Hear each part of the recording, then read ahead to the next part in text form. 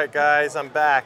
5th Annual Symposium, and I want to take you to a table that you guys didn't have a chance to see. And tell us, Tyler, you've been here the whole time. You got a table out today with some cool stuff, but you've also been here talking and presenting, giving back. We really appreciate it, actually educating, supporting what we do here.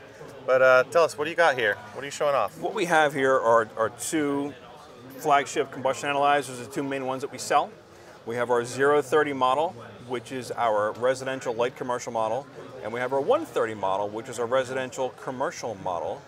Both of these are compatible with Measure Quick. Both of these are actually used by NCI in all their trainings. Oh wow! So that's a nice partnership that we struck up with both parties. So which has been wonderful for us. Which I just heard from Eric Kaiser that NCI is the best place that you can get training. Yes, NCI is the absolute best training place, best entity for training. What I do in my combustion trainings is basically an appetizer. What they do is the main entree and the dessert. That's awesome. That's awesome. But what sets us apart with these are such things as the longest sensor life in the industry. So we have a 5-year oxygen sensor life, 4 to 5 year CO sensor life, and 4 to 5 year NOx sensor life. Whoa. Not only that, we have sensor life indicator in each one of these, so you see how much sensor life you have left, so you're never surprised by a dead sensor. Yeah.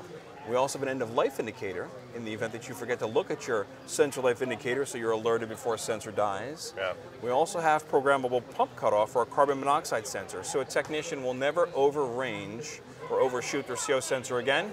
The analyzer will always be active. Yeah. Exactly. Yeah. We also have up to 5 different parameter alarms that you can set for min-maxes when you're setting up a furnace or a boiler. Okay. They give you visual alerts when you've hit them. Color-coded connections in the bottom. Basically, you pre-program it for the new guy, so there's not so many things missed or mistakes. Yeah. Exactly. And you could change the order of what you see on your screen, so you can create your own pecking order. You can delete things you don't want to see on your screen. We also have an app that goes with it. So in addition to being involved with Measure Quick, we have our own app. Okay. Of which you can include such things as up to 8 job photos in your reporting. Okay. Section for technician notes in your reporting off of the app. Nice. Customer and technician signature sections. Customer database, equipment database, things of that nature. Okay. So we've enjoyed putting these out to market. They've been very, very well received, and in conjunction with my trainings, I also show these at the tail end of my trainings, so people get the chance to experience them if they want to. Yeah, awesome. Well, appreciate you bringing this by. How's the conversation gone so far with people? Conversation's been great. The feedback's been wonderful, but it's nice to be amongst like-minded people. Yeah. Everybody that's attending something like this is they're all trying to do the best job possible for the customer. Yeah. That's what comes first. Profitability comes second. Yeah. So if they're leading with their intent to serve, and then whatever happens after that happens, and luckily by doing the job for the right reasons, everything else seems to take care of itself. And it does. Sure, absolutely does. Yeah, that is a really cool thing about this group. Yep. It's awesome.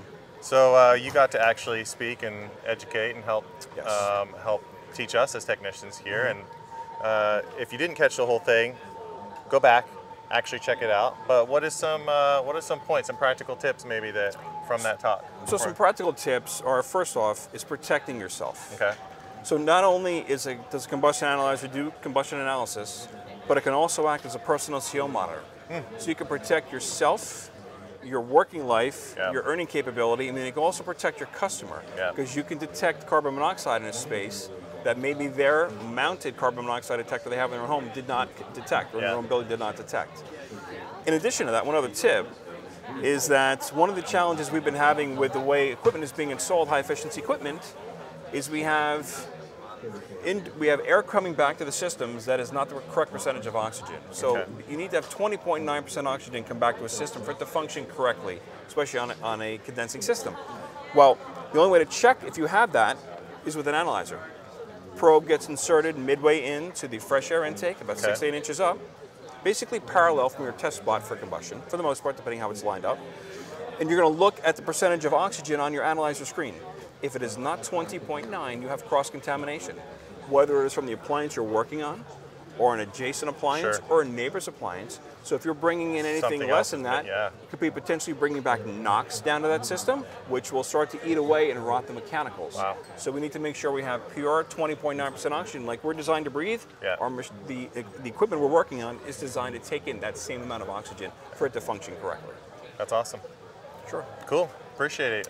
Glad to have you here. Thanks for giving back, and hopefully the rest of the day goes well for you. Great. It was an honor and a pleasure to be here, and I thank everybody so very much. Thank you to Brian. Thank you to HVAC School, and it's been wonderful. Thanks for watching. If you're willing, give this video a thumbs up and drop us a comment. Don't forget to hit that bell icon to stay updated with all of our future videos. And as a quick reminder, HVAC School isn't just a YouTube channel. Dive deeper with us at our main website, hvacrschool.com. Curious for more knowledge on the go? We've got you covered. Tune into the HVAC School podcast, available on all your favorite podcast apps. And while you're at it, join our thriving Facebook group. Also, don't miss out on our free mobile applications available for both iPhone and Android. We're all about community, for techs, by techs.